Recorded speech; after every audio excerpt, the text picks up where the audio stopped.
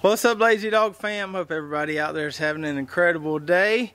Our soil has finally dried after all that rain we had this past weekend, and so today we're going to get the rest of our tomatoes in the ground, get our peppers in the ground, and get our eggplant in the ground.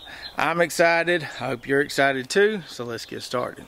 So we got two different plots we're going to be working in today. We have this plot right here that's going to get our indeterminate tomatoes. And then we have this plot right here, which already has some determinate tomatoes in it. We'll check on those in a minute.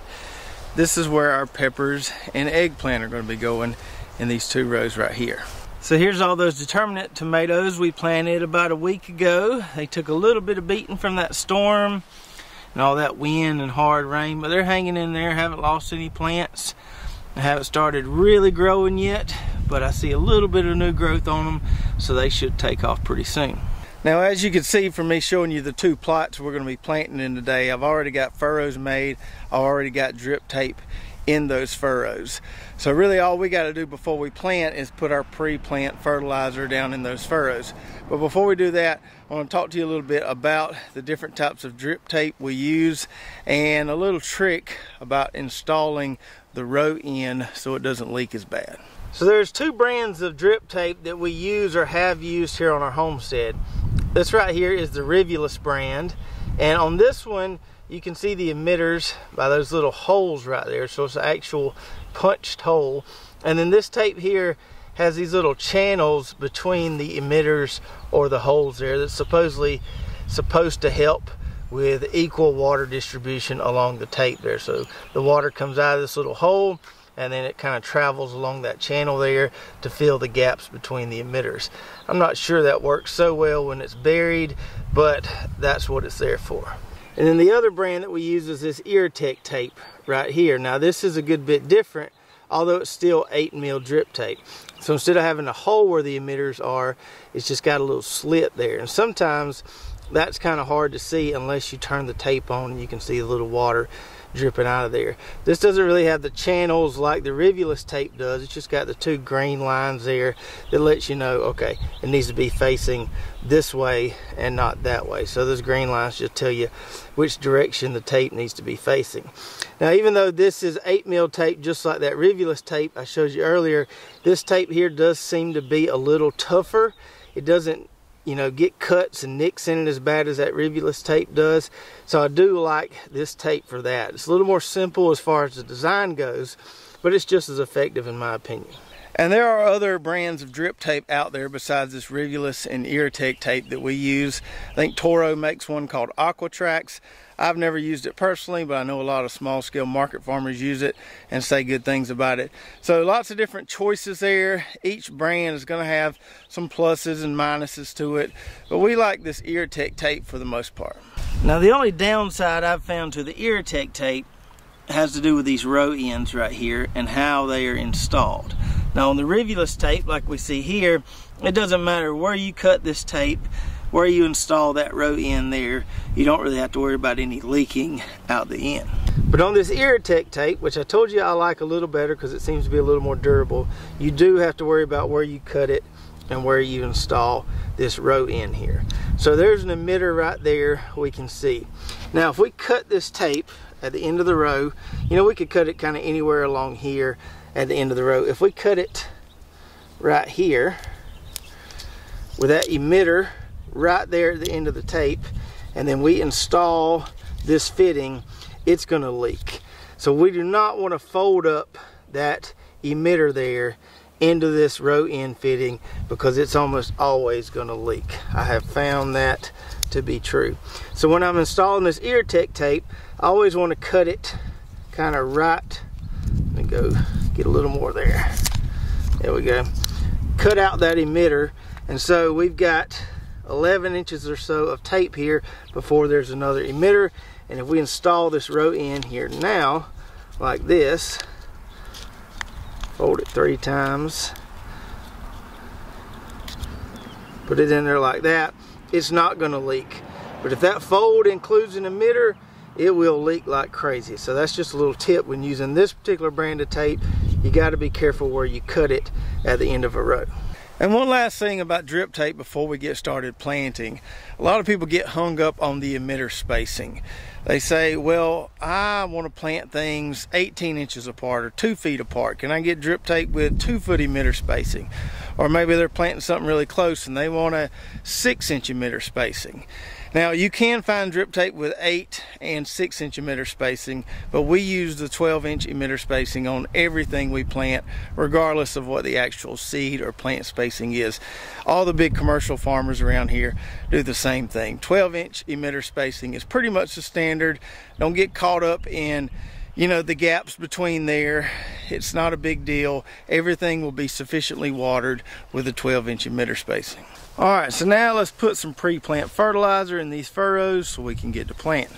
Now when we planted those determinate tomatoes, those 2 rows over there, I told you that in this plot, instead of using NatureSafe 855 as a pre-plant fertilizer, we're using NatureSafe 1300 based on the results of our soil tests that told us we had plenty of phosphorus and potassium in this plot. So that's what we're going to do with the peppers there. We'll put 1300 in the furrows there.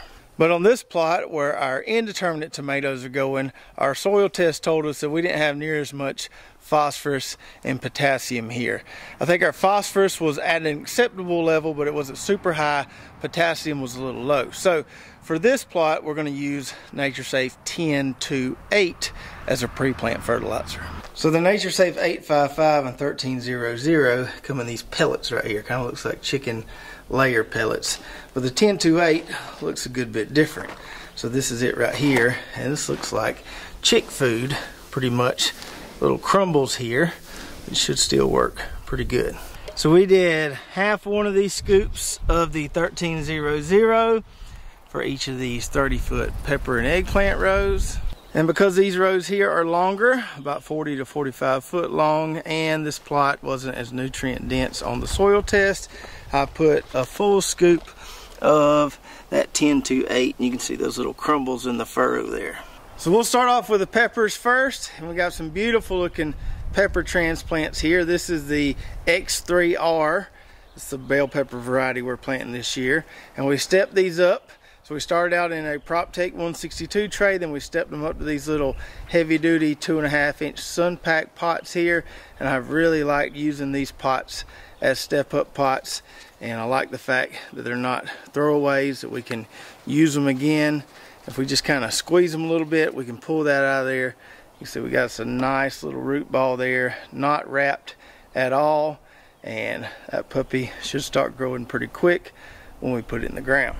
Alright, so we got all our plants laid in the furrow there on a 2-foot plant spacing. All these pots are color coded by variety, which helped me kind of separate them out here, and then I wrote all that down on this piece of paper so I have me kind of a planting map. So on this row we've got bell peppers, and then yellow sweet peppers, the Cornito Giallo, and then all the rest of this row is the Santa Fe Grand pepper, which is the one we liked the most making hot sauce last year. So I'm really going to ramp that up and try to perfect my recipe with a bunch of those. Then over here we have kind of more of the hotter peppers. We've got Pueblo Chili, Buena Mulata, Big Jim, we've got some Tabasco, and then we've got some eggplant there on the end. And I know my row spacing looks really wide, and it is, but for good reason. So since I'm fortunate enough to have extra garden space, I like to space these rows 5 feet apart, 6 feet apart sometimes. That gives me plenty of room to get between the rows and harvest, drag my basket between the rows, have the kids in there, and everything's not so crowded at harvesting time. The other reason for spacing them out so much has to do with spraying. We're inevitably going to have to spray these with a fungicide, probably an insecticide as well. If the rows are really tight, it's hard to get in there and kind of spray the entire plant. So I want plenty of room to stand in there and be able to get really good coverage. That's the key with organic products, insecticides or fungicides. Coverage is the key, and we can get better coverage if we got a little more space to spray everything evenly. Now with these peppers here, you can plant them deep if you want to, but it's not like tomatoes where you're going to really benefit from the extra root structure if you plant them deep. If these were really root wrapped, I might break apart this root ball a little bit, but they're not root wrapped at all. So I'm just going to kind of put them in this furrow here and plant them kind of somewhat even with the existing soil level there. So I'm not going to plant them super deep, and I'm just going to cover up this tape as I go along here. Skip over 2 feet. I like how easy these are coming out of these pots here. Put that puppy right there, cover it up, and keep going. I'm watching the sunset on Tennessee hills. I wish I could capture it, I never will.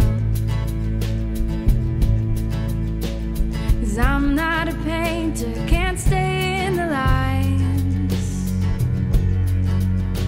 Just sitting here sipping on dandelion wine.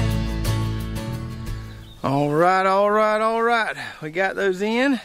Looking good there. We got our pots we can save for another year or another season. And so when these plants get about 2 foot tall or so, we'll start setting up our Florida weave trellis on the peppers, the eggplant, and these tomatoes over here. I might cage these 3 cherry tomatoes, but everything else is going to get the Florida weave. Still got a little space left in this pot. We left that end over there for a row of basil.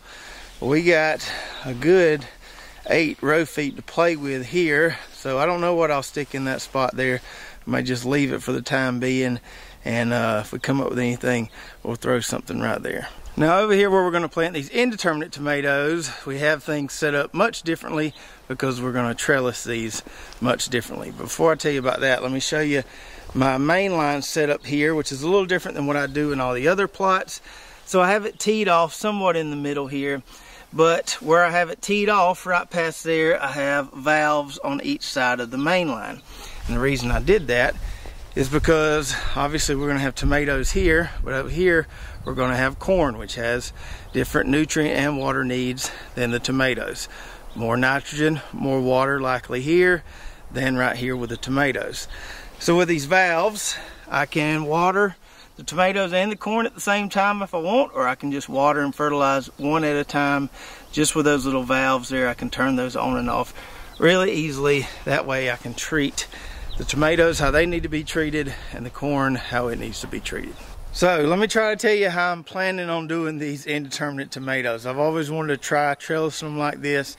It may work, it may be an epic fail, but at least we're going to try. So I have these 2 rows spaced 10 feet apart. You may say, wow, that's way too far apart for 2 rows of tomatoes. But bear with me just a second.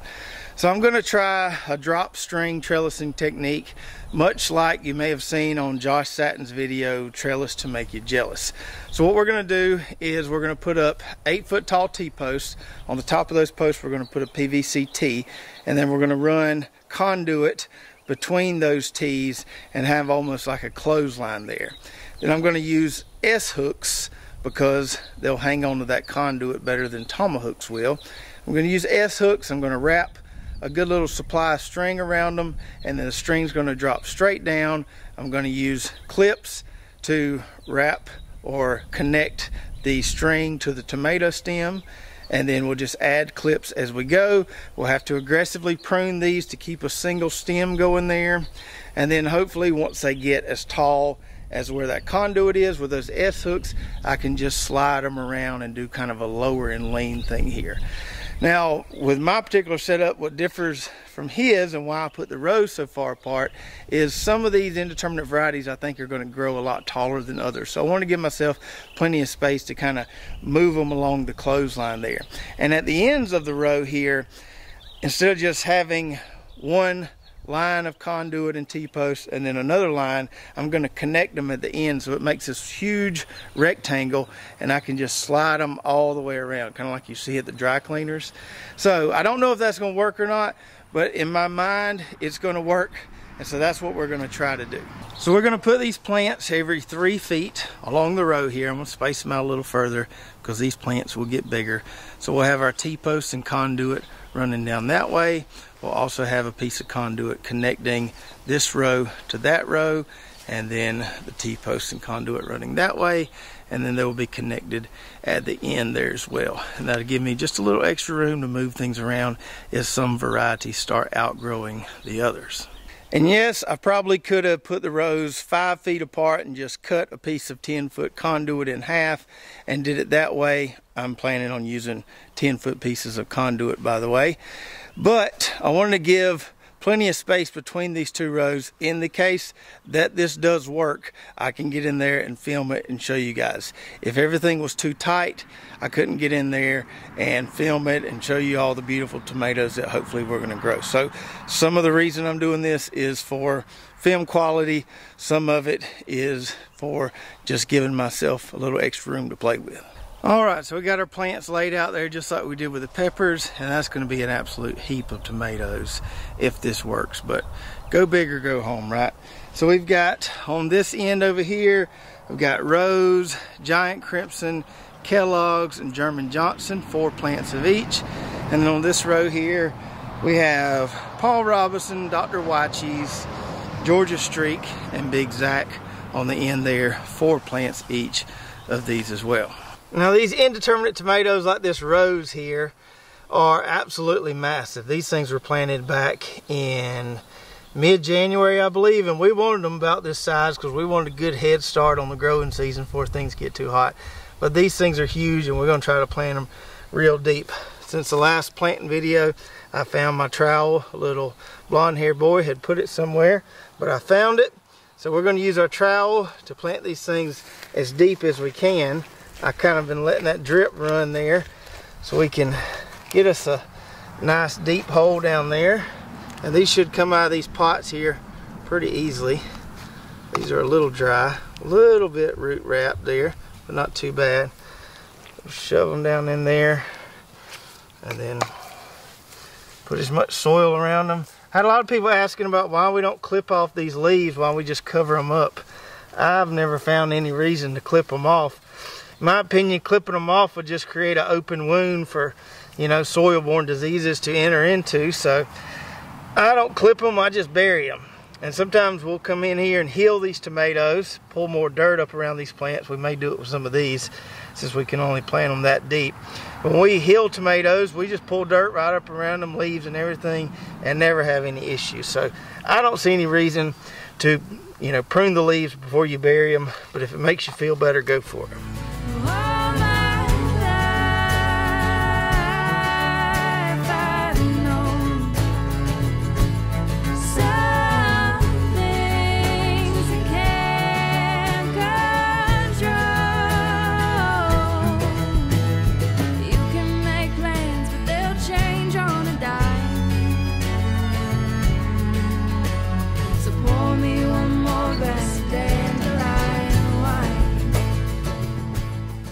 Okay, I'm glad that's all of them. That's 32 mater plants right there, not counting the ones we got over there.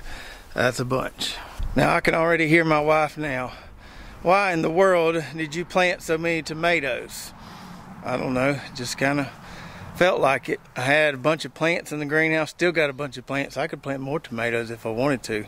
But I really wanted to give this trellising technique a try, and I figured I couldn't just half, you know what it. So had to do it somewhat big to see if it really worked for us. Now one of my main concerns with using this trellising technique, besides just being able to keep up with the pruning and clipping and all that, is the sun damage. Because we're going to be pruning these aggressively to a single stem, we're not going to have as much foliage to protect the fruits, and down here the sun is intense and it can burn the fruits some. So if you've ever tried this in a southern climate, tell me your experiences. Did you have a lot of sun damage on the tomatoes, or am I worrying about something that's not going to be a problem? And now that we've got our indeterminate tomatoes in the ground, I wanted to remind you about our big tomato growing contest that we're doing with Eddie over there at Poor Boy's Little Homestead. So we're doing this with 2 varieties, the Kellogg's Breakfast Tomato and the Big Zack tomato. We got our Kellogg's from M.I. Gardner, and you can use the code LazyDogFarm for 10% off if you want to buy some seeds there. The Big Zack seeds, we got those from Seeds and Such, and I think they were one of the only places that carried that particular variety. And the rules are pretty simple. You just want to grow the biggest tomato, and you got to take a picture of it and share it on Instagram or Facebook, a picture of the tomato on the scale so we can see how much it weighs. We're not setting a end time for this contest. We want to give everybody a fair shot, but if you win, you'll get a big jug of AgriThrive fertilizer, which would be a nice little prize there. So not only do we want people to share their pictures of the tomatoes, share the pictures of you planting the tomatoes, of the tomatoes growing, however you're trellising them, all that. So take a picture of your Big Zack or your Kellogg's tomatoes if you're playing along, and put those on Facebook or Instagram. Use the hashtag BigMater, tag Lazy Dog Farms so we can see your progress. Oh, and I forgot to mention, the folks over at Heavenly Hills Homestead have decided to sweeten the pot on the prize, and they're going to add in a bottle of this stuff called Previgenics. I think that's how you pronounce it.